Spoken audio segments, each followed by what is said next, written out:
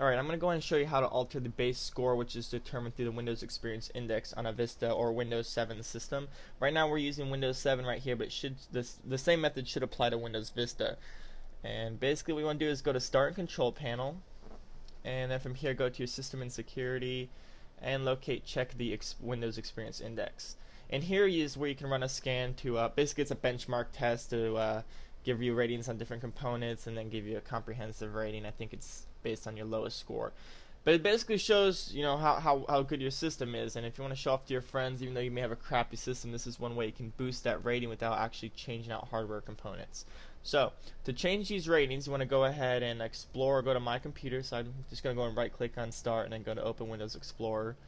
And from here, you can go to your computer, and you'll see a list of your hard drives. You want to locate your primary drive, which will be your C drive most likely.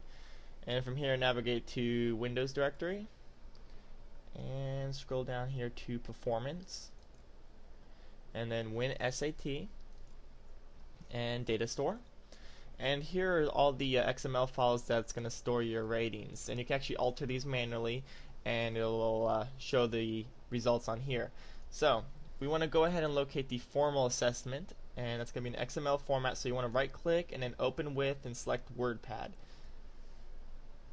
Bring it from my other monitor here.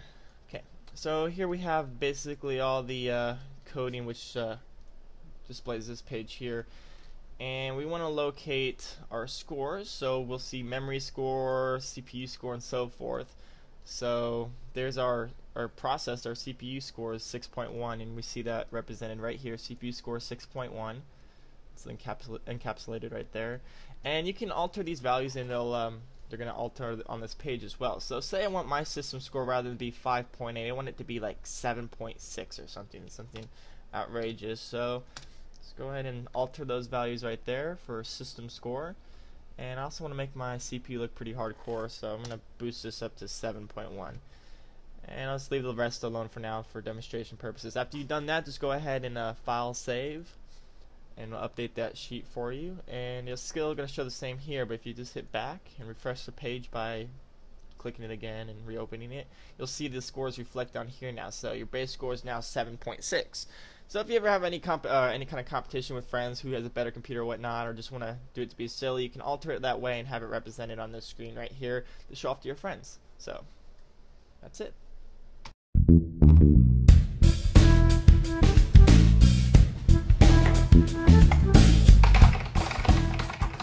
Mushroom Headbangers, subscribe or, well, die.